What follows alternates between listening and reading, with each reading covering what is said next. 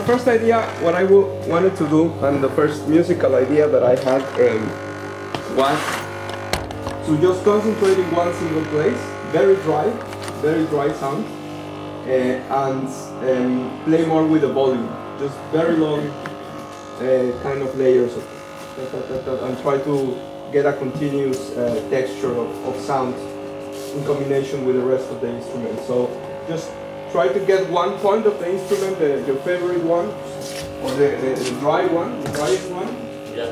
and try to mute the strings, also to damp the strings, so that we don't have resonance. We are just looking for one dry sound.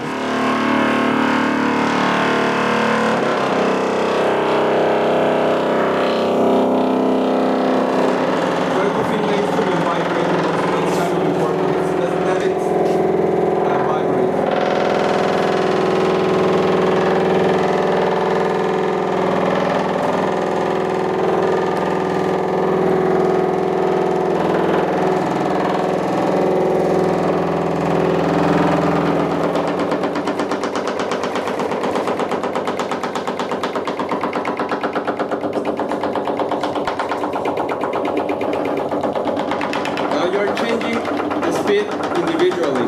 Before it was just one single thing, and now I'm going to move the speeds individually. So imagine the potential that it has, because the speed of each one can be controlled independently.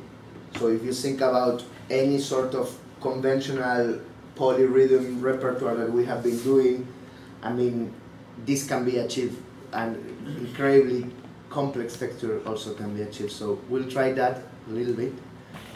Just try to articulate rhythms with one single, the time you put close to the instrument. So.